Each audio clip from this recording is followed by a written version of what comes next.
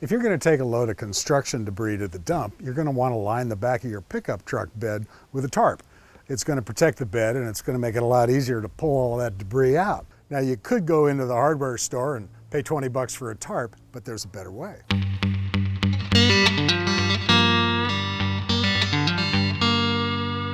This is a tip from John Ross from Bethel, Connecticut. And John has figured out that if you get to know the guys in the back of the lumberyard, you can get one of the tarps that they use to protect lumber that they get in shipments, particularly the trim lumber that they get.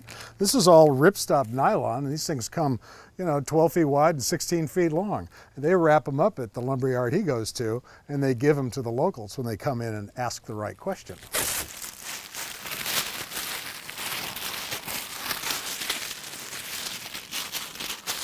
So spread your tarp out so that you've got enough slack on the inside of the bed so that when you start loading debris in it, it's not going to pull this over.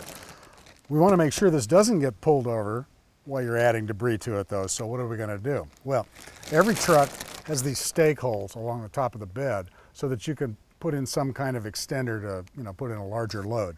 We're going to use that.